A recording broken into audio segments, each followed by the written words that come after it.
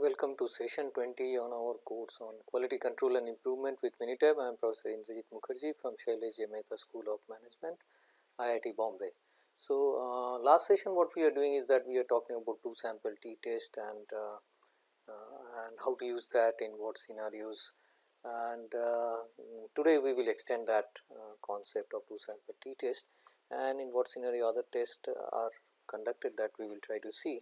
So, this was the two sample t-test example that we have dealt with, that there are two catalysts over here and we want to improve the yields over here, and we want to see that which catalyst is effective, which is not effective, like that. We saw that both catalysts are effective. So, in that case there is both catalysts are not effective. So, in this case what happens, because of the p values that we are getting over here, this is more than 0.05. So, in that case both the catalysts are equally giving the same means, or we can say that mu 1 population mu 1 and mu 2 for catalyst A and catalyst B if we can say that one that way. So, I cannot reject the null hypothesis basically over here. Okay. So, there is no way improvement has happened with a different catalyst with an existing catalyst we can think of. Okay. So, this is basically a one factor at two level experimentation. So, what is one factor two level experimentation? This is factor will be equals to catalyst and there are two levels, level A and level B, like that. So, this will be the labels we can say LA label and LB label, like that. So, when we have one factor and we have over here catalyst A and catalyst B. So, this experimentation was conducted like that, and we wanted to see the effectiveness of catalyst over here. So, two sample t-test is a starting point of experimentation what we do. Okay. So, in case the distribution assumption fails over here like catalyst A and catalyst B, what we have to do, that we can just check. Okay. So, I will show you the non-parametric options to this. So, two sample t-test we have proved that everything is working over here, but assuming that distribution assumption fails over here, and in that case what is to be done we want to see. So, two sample t-test file we will open, and in that case this is the catalyst A and catalyst B we can write over here, catalyst A and this is catalyst B, and we want to see the difference between these two.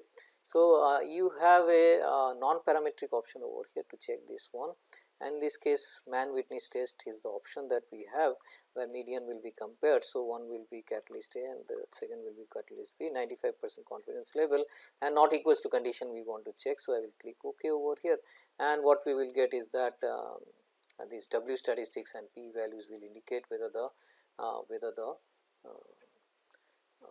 significant difference exists between level 1 and level 2, basically catalyst A and catalyst B, like that, using median values over here.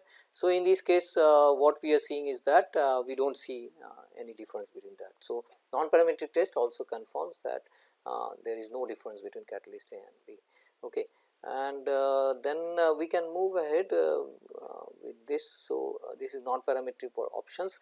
Now, one important thing that we also need to consider when we are doing experimentation and doing two sample t-test like that, we told that independency of the samples that is required, like that, but scenarios can exist that some of the sample observations that we have taken over here may be one single sample and we have two observations over here. So, this is the subject that was so that we are recording cholesterol level over here. So, cholesterol level which was measured over here. So, 50 participants evaluated the effect of diet and exercise, like that. So, before and after exercise, like that, recordings data was recorded like that.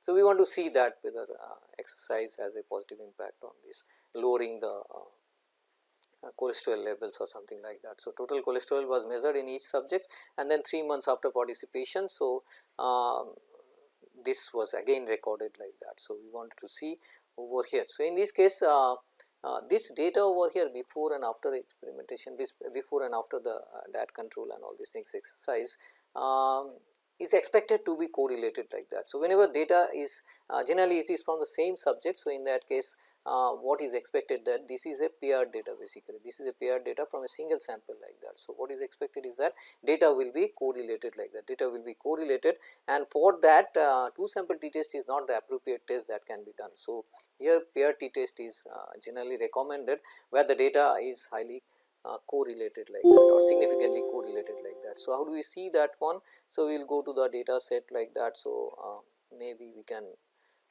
this is the data set that we are having before and after over here, C2 and C3 column that you see over here, these are the 2 data set what we wanted to see, and let us see the correlation between this data. Earlier we have seen independency, here also we will see basic stat and correlation between the data set, and we expect that there will be high amount of correlation that exists between the data. And in options what you do is that we are keeping this in results, we are pairwise correlation table we want because p value is required.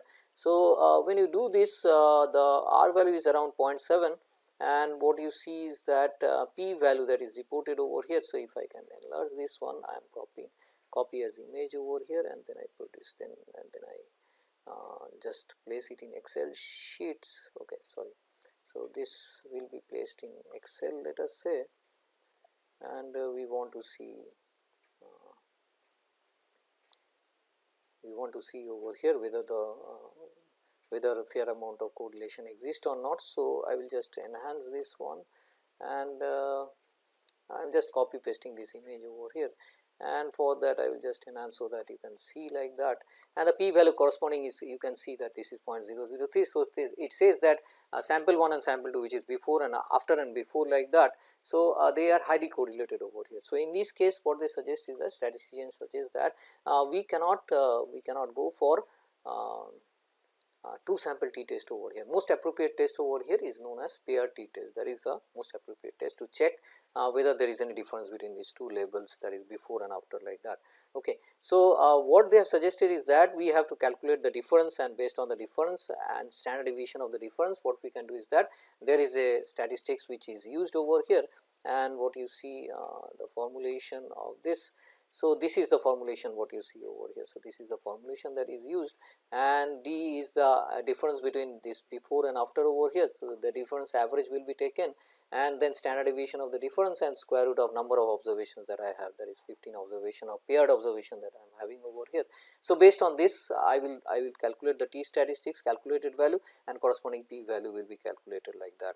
Okay. So, we have ensured that there is high amount of correlation, and in that case what is to be done is that I will go for paired t test over here. So, this difference can also be calculated. So, if you go to calculator and use calculator over here, what you can do is that we can just say before minus after over here, and I want to save it in C4 like that, column number I have given. So, this is the where I will save, and I click OK, I will find out the difference that is there over here.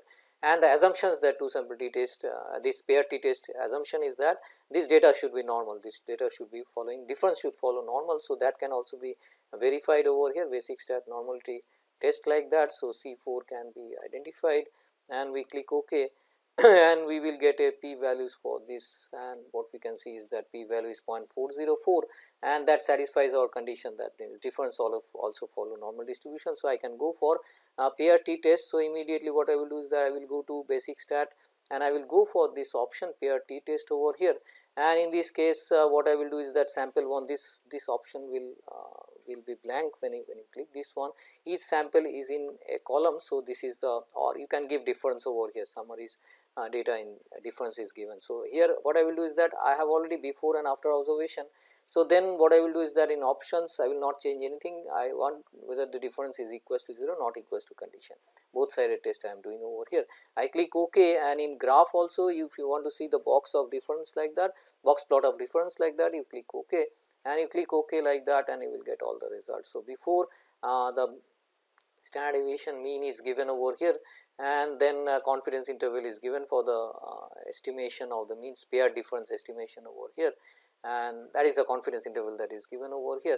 And then we have a t statistics which is given over here, which is the test result, which I can copy from here, and I can paste it for viewing like that. So, I will paste it, and I can just enhance this image over here. So, t test says that p value is around 0. So, approximately and that is less than up to 3 decimal place it is 0. So, in this case what we can assume is that there is significant difference between this two data, that before and after data set that we are having. So, in this case the difference is significant over here. So, difference reduction over here is significant, that we can observe like that. So, mean is also given over here. So, before 261, after 234. So, basically it has reduced cholesterol if we are doing exercise and other dieting we are following. So, in this case this is, and this is accurate. So, because we have taken pair t test over here, we can also do 2 sample t test, but accuracy level somewhat decreases. In case correlation is high, we will lose some information, we will lose some. So, over here what is suggested is that we will go for pair t test rather than 2 sample t test, which is recommended statistically, which has been shown that pair t test is more effective. But if there is no correlation, much correlation over here, I will not go for pair t test, I will go for 2 sample t test like that. So, there is another example over here. What we can see is that this is moisture meter reading with some instrument over here, and with an old instrument I want to see whether there is difference or no difference between old one, because I want to implement a method, new instruments which is more which takes the recording very quickly like that. Old methods may be taking long times like that, 5-6 hours. Over here in minutes we are getting the reading, but whether the readings are accurate or not. So, old way was accurate, that was the condition over here, and this is a new reading for a given sample. So, old reading and new reading is provided over here. I want to see whether there is significant difference between these 2 readings or not. So, in this case what I will do is that first I will go for basic statistics correlation coefficient, whether it exists between these 2 variables. So, correlation I will go, and I would like to check new instrument and old instrument correlation coefficient, and what I see is that R values is 0.889 approximately. So, if we enhance this image over here, what you will find is there is high amount of correlation that exists over here, 0.889 that is showing in this relationship diagram. And if you go to the p value of this, what you will get is p value is around 0. So, this value is around 0. So, I can copy this one and paste it over here for your convenience to see. So, this you see that p value is approximately equals to 0. So, in this case what we can suggest is that there is high amount of correlation. So, in this case what we can suggest is that go for pair t test instead of 2 sample t test. So, what I will do is that I will go to basic statistics and then I will go to pair t test, and in pair t test what we will give is that new instrument and old instruments like that, and I will give options over here that same I want to see the difference is greater than, we can do one sided also, but we are doing 2 sided. So, immediately we will. So, over here what you see is that new instrument and old instruments, in this case one is giving 38.43 reading, that is new instrument on an average. So, this old instrument is giving around 35. So, there is a difference of around 3 units over here, and that is significant, that is shown in the pair t test that you see over here. So, this I can copy and I can paste it over here. Below we can paste this one and we can just enhance this and try to see. So, in this case also p value is less than 0.05. So, in this case what conclusion we draw this we can draw is that the readings are different, over here. So, in this case we can just say that the 2 readings are different. So, before and after readings are quite different. So, we will use pair t test whenever there is a high amount of correlation between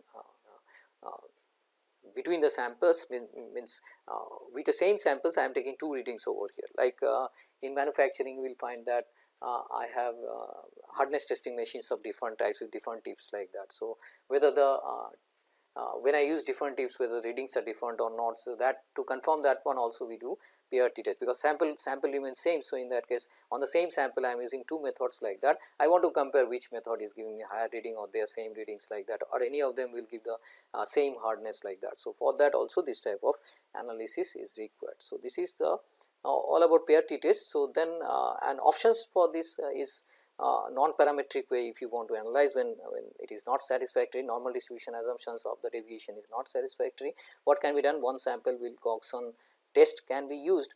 So, in this case let us say old and new one, and we are taking the difference over here, let us say d is the difference over here, we can just calculate the difference. So, calculator can be used. So, in this case what we can do is new instrument minus old one over here, and I click and save it in let us say C7, I am saving it in C7 and I click OK over here. the difference is recorded over here. So, difference is recorded over here, and maybe it is not following normal distribution, but here it will follow normal distribution. This is a classical example taken from book. So, in this case, in case it fails, what you have to do is that you have to go to non-parametric test, and with this difference what you can do is that one sample Wilcoxon test. So, in this case what you can do is that difference that we want to see, and median value should be equals to 0, that is our assumption, difference should be close to 0. So, in this case not equals to case we have taken. So, p value of this you can get. So, if I copy this image over here and I paste it like that. So, this observation and I paste it, what I will find is what I will get is that the difference is equals to 0, not equals to 0, that is the condition I am testing, and the p value approximately 0.001, which is less, that means there is a difference, significant difference between the that difference is quite significant, that is why p value is less than 0.05. So, that is the alternative we have in case you are unable to satisfy the assumptions. So, in this case we will go for this non-parametric test, one sample Wilcoxon test like that. Okay. So, that is the overall idea when I am experimenting with one factor at two levels like that. Now, we will extend this concept to an important concept which is known as analysis of variance like that. So, for that what is required is that some understanding over here is required. The same diagram I am using and these are the control factors which is in my control. While doing experimentation I can change the labels of these factors over here, x1, x2, xp. So, there can be p number of factors which can be controlled by the experimenters like that. These are known as controllable factors like that. Okay. There will be input conditions or sample observation samples we need to go into the process like that. Then these parameters will be controlled. There will be some noise variables over here or uncontrollable inputs like that or variables like that. Okay. So, in presence of this I need to determine the setting of these conditions, so that I get the best CTQs or output over here which is close to target with minimum variabilities like that. Okay. So, in this case, so for paired for this two sample t test what we have done is that we have assumed that x1 is a factor, let us say in the process only two factors and there is only level 1, level 2 like that. Okay. So, if x1 has more than one level over here, so level 1, level 2 and level 3, one possibility is that I do individual assessment over here whether level 1 and level 2 are different or level 2 is different from level 3, mean is different, similarly level 1 with level 3 like that. I can do pairwise comparison like that. So, I can do two sample t testing and see which level is different from which one like that. So, why I am doing this? Because I want to see whether this factor x1 is influencing the CTQ. This is like screening. I want to screen the factors and do some preliminary analysis, so that I understand that this factor can be considered as full-fledged experimentation at a later stage. So, I want to see whether one of the factor is influencing the variable CTQs like that. Okay. So, I can experiment more than two levels like that. So, it can be two levels, but we can also experiment more than two levels for a given factor like that. So, in this case what is the best option? So, if I do pairwise comparison, what will happen is that I have to conclude based on this all pairwise comparison, the type 1 error generally increases over here. So, what you see is that whenever I am doing so the null hypothesis over here is that all the means are same and alternative is any of the means is different from any of the means over here. So, there is different means when I not equals to j when I am considering this condition like that. So, there can be three different labels and three different means will be generated, and whether they are same or whether there is difference between the means of any two labels like that. So, when I am concerned about that, we go for one way analysis of variance. So, what I can do is that I can compare mu1 with mu2, mu2 with mu3 and mu1 with mu3 like that, and pairwise like that, pairwise comparison is possible. So, what is shown over here, this with this and then this with this like that, and then this with this is also shown over here. So, so if there are three labels, 3C2 basically we can do combination like that. So, what will happen is that if I am doing this combination over here, overall judgment will be correct. So, that reduces like that. So, the type 1 error basically increases over here, and in a statistical book you can see why type 1 error increases. So, in this case what is required is that to keep the type 1 error as 0.05 what we have assumed for an experimentation hypothesis over here. So, my level of significance will be always 0.05. So, for that Fisher developed this analysis of variance, and where the level of significance remains 0.5, and I can make a conclusion based on this that I will be true 95% of the time. So, in this case this is a extension of, you can think of two sample t test like that, but there are more than two labels that we want to see over here. So, there are more than two labels and I want to check, and but there is only single one factor over here. So, there will be only one factor and that will have different labels, and I want to check that whether when I change the labels whether it is basically impacting the CTQs or not. So, it is impacting the CTQs or not, or mean CTQs or not, that is our objective over here. I want to screen this factor and figure out that within the range if there is 2 or 3 labels of x1, so whether the mean of CTQ is changing or not. So, that is our overall objective, and if it is so, then in that case x1 is a critical variables which influences y, and we can take it forward to full fledged experimentation when we go for response surface methodology or like that. So, after full factorial, when we are going for full factorial, so in that case this may be one of means factors to be screened. So, here experimenters can do a simple experimentation with a single factor and see whether that is influencing or not, and although it is always suggested that we take all together and do the experimentation, but initial studies we can do and try to screen that one and then go for full factorial. Okay. So, this is used for basic screening experimentation like that, but you have to remember that we cannot go for paired two sample t test over here. So, t test is not sufficient, we have to go for a f test analysis over here, which is given by an analysis of variance like that. So, so we have to consider that scenarios like that. So, let us take one example and try to understand the scenarios before we go into analysis of this. This is known as one way analysis of variance basically. Okay. So, what we are doing over here is that we are analyzing variation basically, but difference between means we are trying to report over here whether there is difference, but the variance information is used for that. Okay. That is why it is analysis of variance basically. Okay. So, what it does is that, so one experimentation, this is one example taken from again from the, Montgomery's book, and what you see is that tensile strength I want to maximize. So, in this case I am changing the hardwood concentration, which is the only X factor that I am having, and this is the only Y I am monitoring over here. So, this is the condition, and the hardness concentration the experimenters have decided that it should be between 5 and 20, that is the optimal range of X that we can take over here, and it can have more than 2 labels like that. So, the experimenter choose 5, 10, 15 and 20, and this is the X label that you are seeing, and these are the Y observations that you see, Yij we can think of observations over here. So, in this case ith row and jth column we can think of. So, this is and there are total a number of labels. So, if you write the generalized form over here, what you can see is that y11 is the first observation. Like this there are n number of observations, n equals to 6 over here. So, n number of observations. So, this one will be y1n like that. So, first, and there will be a labels like that, it can have a labels like that. So, this is the data of general forms we can write. So, mathematically we can express this one in this way, and then what we are seeing over here is that when I change the label from 5 to 10 or 10 to 15 or 15 to 20, is there any significant difference that is happening in the CTQs, y CTQs over here. So, mean value whether it is changing in any two labels when I am changing over here. So, that means if any two labels it is changing significantly, that means this factor is important and can be considered for the further experimentation like that. Okay. But assuming that that there is no other factor and I want to maximize or optimize the labels, so that where the hardwood concentration should be kept, so that I have maximum tensile strength, which is my objective over here. Let us assume that other factors are not prominent over here, only one factor is there, I want to select the factor over here. So, this is the first step of experimentation, where we want to determine the condition where we will get maximum CTQs, or CTQs can be maximized, because my target is tensile strength. So, over here tensile strength higher the better. So, if it is higher the better, that is the condition we want to achieve over here.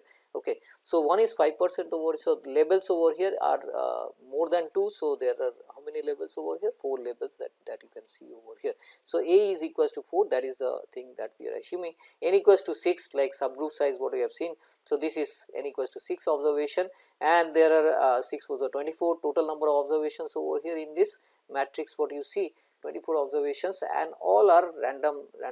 This is experiment is done by randomization. So, what is randomization?